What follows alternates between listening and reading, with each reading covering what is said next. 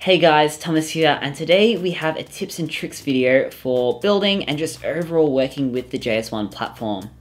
Before we get into those tips and tricks though, we do have a quick announcement, which is that all of the 3D printed parts have been released on Thingiverse as of right now. Pretty much the story behind this is a few things. Starting with, obviously, in these trying times, we wanted a way to reduce the cost of the frame for people. So if you have a 3D printer yourself or your friends have a 3D printer, then you can print out the parts that you want for the JS-1. That way you only need to get a hold of the carbon and the hardware for it. The other thing is too, is over the year, we've designed a whole bunch of different parts for different purposes, whether it's been for different races or HD systems. And they're all really niche things. Some of it's common, but most of it's sort of these niche things that a lot of people would want, but not enough to make it worth selling. So it ended up being a lot easier just to release these on Thingiverse. That way you can pick the parts you want. Obviously, all of the common 3D printer parts will still be stocked on online stores such as Impulse RC, Pyroflip, and Team Black Sheep. And those are the parts that we 3D print ourselves if you want our exact printing to our specifications. Otherwise, you can have a go at printing it yourself, and yeah, happy days.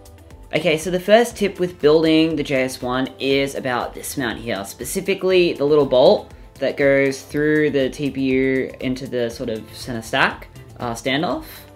A lot of people tend to over tighten this. Now with this bolt, it just needs to be to the point that it nips up with the TPU. You don't need to keep tightening it, it will hold in place just fine. If you do keep over tightening it, you will end up splaying the TPU and then this whole thing will be distorted and not flush with the rest of the canopy. Okay, next tip is to do with the SMA mount and specifically the TBS SMA itself. So with our design, we use the little sort of wings coming off of the SMA to actually get a better grip of the SMA on the mount. But with that, you can actually cut the bottom half since that one's not being used at all. And if you cut that off, it means that there's more clearance for the whole thing to go into compression whenever there's a big crash. And that'll help with reducing the chance of damaging any of the internal components. Okay, so the next one is to do with the arm bolts and specifically people over tensioning them. This is something we've seen a lot more from people changing platforms. I believe a lot of other frames are designed to be built under high tension. With the JS-1, it's not designed that way. It's designed to have a degree of tolerance, that way it can handle crashes really well. Not so much with the 20x20, this is an issue because the arms tend to be really locked in even if you really put a lot of pressure to try and move them. But on the 30x30, because the bolt's closer, the arms do have a touch more movement and people do try to eliminate all of that. If you just nip up the bolts normally, then the arms won't move at all in flight. If you do crash, there is a bit of give that is by design, but you can always just loosen the bolts, realign everything, tighten the bolts again, and you'll be good to go.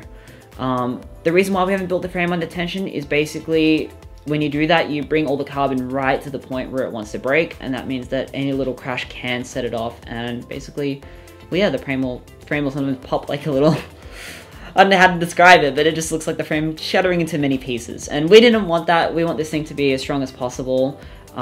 This is also the same method of design that they use in a lot of aerospace and car manufacturing because it tends to yield better results down the road. Okay, so those were some tips and tricks for building and working with the JS-1. I hope you guys have enjoyed this video, and if you want more like this, do let me know. All of these 3D printed parts will be available in the description below. Well, there'll be a link to Thingiverse, and then that'll have all the 3D printed parts in it. But anyway, I hope you've enjoyed this video. If you want to get the JS-1 frame, then it's available on places such as Impulse RC, Team Black Sheep, and Pyroflip, and many more. And yeah, I'll leave you with some awesome flying footage. Have a lovely day, stay safe, and I'll see you in the next one. See ya!